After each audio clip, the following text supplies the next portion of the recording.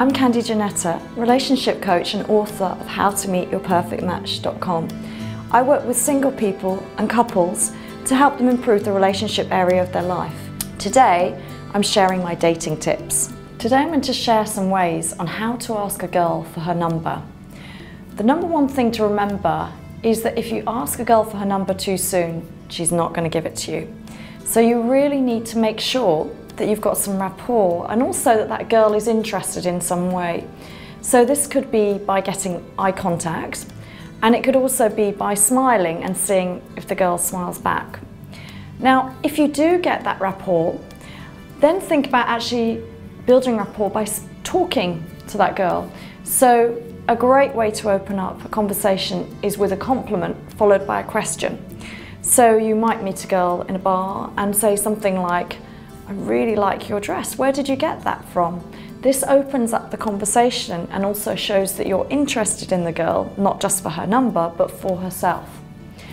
Show interest in the girl you're talking to. So you're not just going straight for the number, you're actually listening to her and picking up on what she's saying. So for example, she might talk about the music that she likes, and you can share your like of that music too. A winning smile is always a good way to actually make someone feel comfortable and also make them like you. So no cheesy smiles please, but a nice warm smile that's genuine will warm that girl to you. Something which girls always like is some chivalry. This could be that you find a bar stool for the girl to sit on. It could be that you open a door for her. It could be that you help her with a jacket as it gets cold. This will build rapport and also respect for you to later get her number. When you're asking a girl for a number, you may think and fear that rejection, that she's not going to give it to me. This is something you have to actually take on board, that you may get rejected. But if you ask 10 girls for their number and then the 11th girl gives it to you, then it's all worthwhile. The other thing to remember is that you really need to have belief in yourself when you're asking a girl for her number.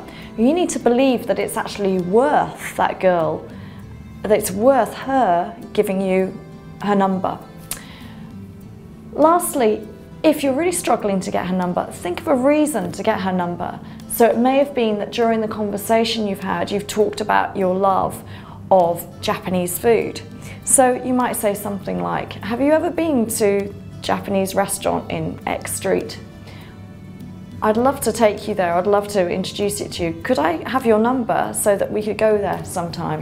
So if you follow these steps on how to ask a girl for a number, you're actually much more likely to get her number.